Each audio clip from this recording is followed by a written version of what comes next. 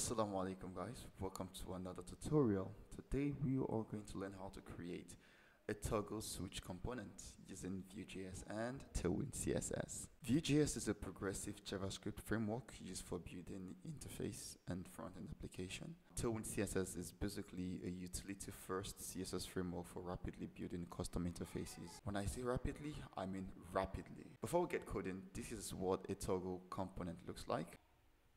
And we're going to try as much as possible to build off this component with just Tailwind CSS, and we're not going to write any regular CSS. All we need is just Tailwind CSS class names, and we are going to bring this into light, and we are going to spice it up with JavaScript using Vue.js to ensure that the functionalities and the logic are properly done. So let's get our hands dirty. What we need to do first, I want to make this video as short as possible. I've scaffolded the Vue-3 and Tailwind project already. The only additions to this project, and everything is bare. You can see the app.vue is empty. So I want to make this tutorial in the regular Vue-2 syntax and using the Vue-3 syntax. So let's dive right into it. To create this button, we basically need two divs. The first div is for the outer layer, and the second div is for this white rounded element inside. So let's start. I'm going to start with the Vue-2 way. So the first div and the second div. So what we just need to do is use the class names that Tailwind provides to us. And first I want to make the parents. So I'm going to first call, you hear me call the first div the parent div. I'm going to give it a width of 14, H8. If you're conversant with Tailwind CSS, these are basically Tailwind class names that automatically gives you this value, attach these values to this CSS properties. W-14 is basically with 3.5 frames. H8, we want to give this parent a display of flex and item center, which is equivalent to align item center. We want to give it a background gray 300, gray 300, and rounded full. This is basically to give it a full a border radius of a very high value. And let's see what we have. Okay, we can't see this at the moment because we are yet to import it. So I'm just going to create an outer div here and import this toggle view. Okay, I think I need to export default. So we have to name this. I'm going to name this toggle Vue-2. So our app can automatically import it. Toggle Vue-2. Yes, and you have to specify the particular file type at the end, or else Vite is going to complain. So let's see what we have. Yes, we have this here. So I just want to bring this to the middle of the screen, and how to put an element at the center, the same thing, the same way we do with the regular CSS. So I'm just going to do display flex, justify content center, align item center. This should come to the center, and I'm just going to give it a padding top of 12. They should apply padding to the parent. So we have this here. Good. The next thing we want to style, so we're back to our component now. We want to create this white rounded elements inside. So to do this, we're gonna give this a regular, give the width and height the same value. So I'm gonna give this width 6 and H6. We also want it, because it's a white background, I'm just going to do BG white, rounded full, so it gives us this circular vibe, and maybe add a shadow to it. So let's see what we have. Nice, but we need this. You can see there is this little edge spacing by around the edge. So I'm just going to give this parent a padding of 1. So let's see, boom, we have this. And we're done with this. Basically, we're done with the CSS. We only just need to spice this up with the JavaScript and add the functionality whereby once a user clicks on the toggle component or the switch component, it should move the circular parts to the right. So how do we do this? We do this by using the power of two-way binding, using vModel and our props. So to achieve this, we need to make a two-way binding using our vModel. So I'm just going to give this here First, let's create a data property. So just gonna return. So I'm gonna give this toggle state. So toggle state is going to be false, so which is at this is going to be our default state, false, right? And with the power of two-way binding using the Vue model, we are going to pass this toggle state in here, and toggle state will automatically. So we're going to also have to create a props into this component. Remember, this is a custom component here. So I'm just going to create a props here. And this props is going to be passed from the model. So it's going to have a model value. I'm going to call this a model value. And this props would be of a type Boolean. And I'm just going to make this default false.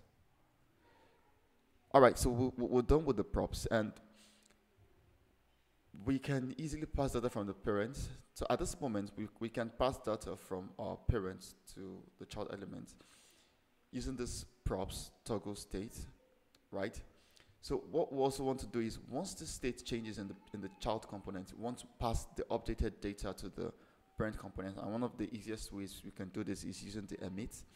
So, but for us to do that, we need to have an on-click handler. So I'm going to do on-click. When you click, which is @click, we want to toggle.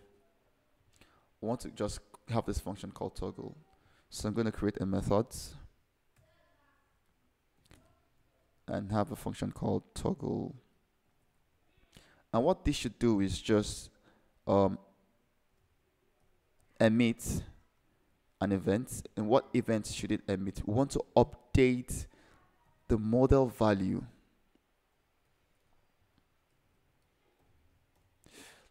We want to update the model value, which is our props, update it back to our, and passing along what?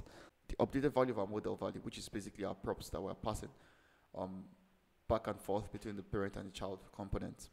So with this, I think we have fixed the functionality. Just to be sure, I'm just going to console.log.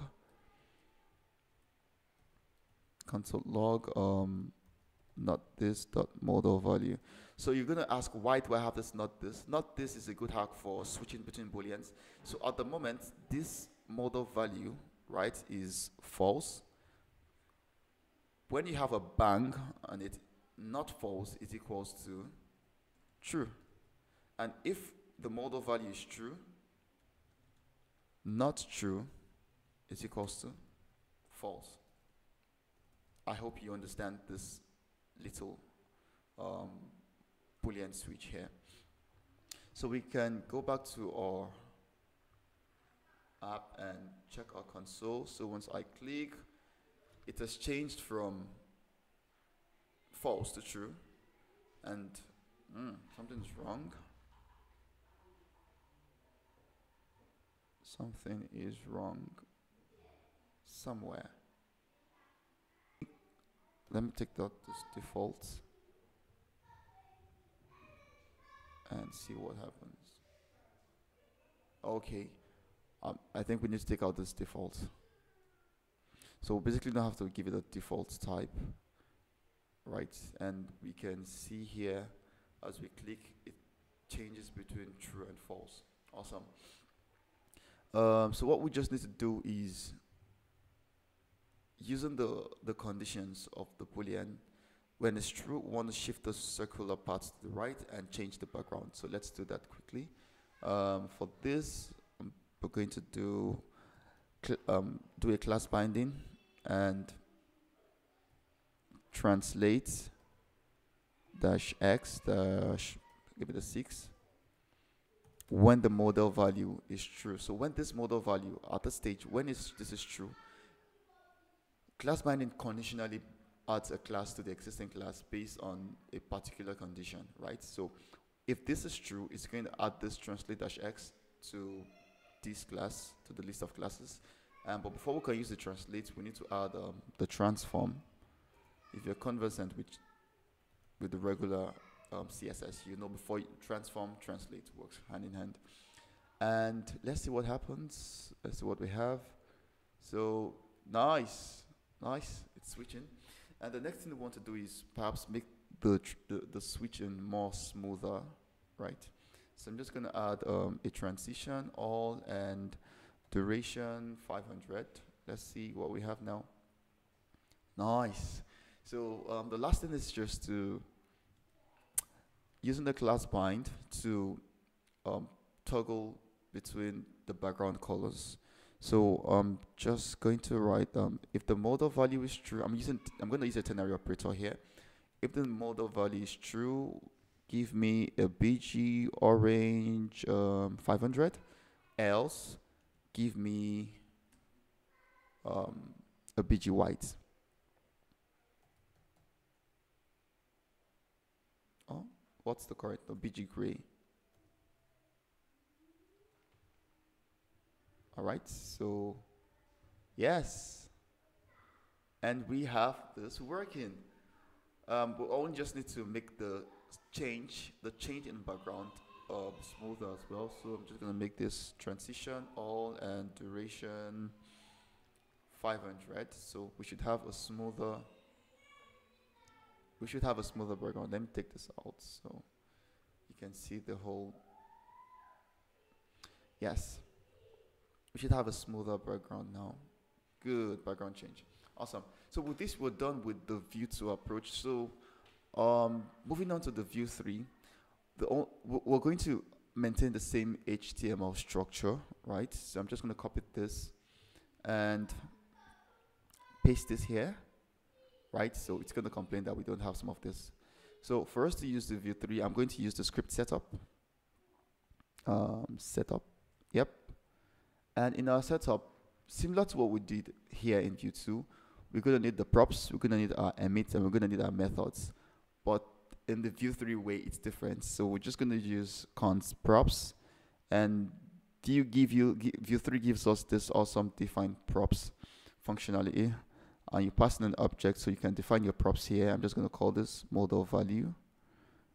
And this is going to be of a type Boolean. This is going to be of a type Boolean, and I'm going to also define our emits. Const emits is equals define emit, and in here we're going to pass the emit options. What's the emit option? The emit option is we want to update the model value, right? Update the model value, and finally toggle function. I'm just going to do function toggle, and what we want to do here is, yeah, it's quite tricky, but it's still the same approach. We want to emit, right? What are we emitting? What events? The update model value, and what data are we passing along these events? The data is bang, remember the bang, our props, right? Dot model value. So this is how we access our property, our props, props dot model value. And with this, we should have our Vue-3 component working. So I'm just going to import this right here. But this time, okay, we can test at first using the regular options API method, or the regular way we do. I'm just going to comment this out and pass in the V model as well. Remember, the V model is the one handling the trick for our toggle states. And so this is currently Vue-3. So I'm just going to add this here. Span Vue-3. Yeah, so this is our Vue-3. So let's test this. Let's see once we click. Nice, this is working as well. And you can see we've done this without any regular CSS, or we're just basically using Tailwind CSS class names to achieve all of this beautiful, awesome toggle components. But one final thing is, you might not use the regular scripts, and most likely you're going to be using a script setup. So I'm just going to I'm just going to comment out this and copy. I'm just going to copy this part and comment out this script here. So once you use the script setup as well, script setup, and we're going to import the toggle Vue-3. And so we also want to, at the top, import ref from Vue to hold our toggle state, don't forget. And finally, we can do const toggle state ref, and the default we're initializing this toggle state with a false value. And with this is how you can do this with the script setup. We should still have the same we still have the same functionality working. And as a spice, we can mimic a dark mode. We can mimic a dark mode, right? So once we toggle this, we want to have a dark mode. So very easy to do with Tailwind CSS. I'm just going to make, this is a hacky one. So I'm just going to add a class bind and type in here that if the toggle, based on our toggle state, if it's true, based on our toggle state, if this is true, we want to have a BG, a background gray, gray 700. Else, we want to have a BG white. So what we're doing here is basically change the background.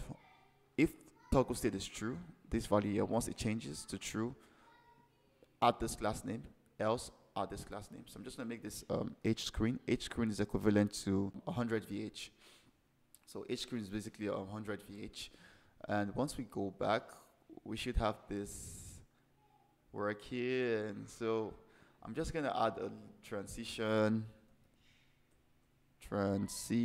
dash all, and duration 500 with easing out to make it more smoother. And we have our dark mode working.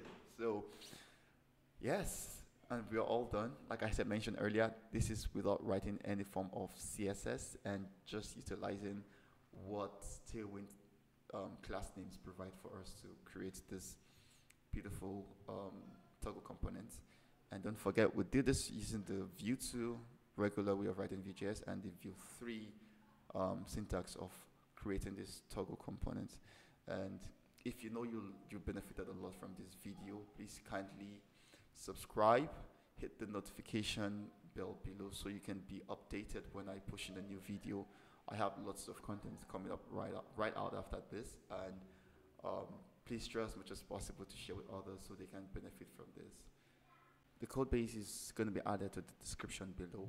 Click on it so you can play with this class names and see how you can modify it to suit your own styles.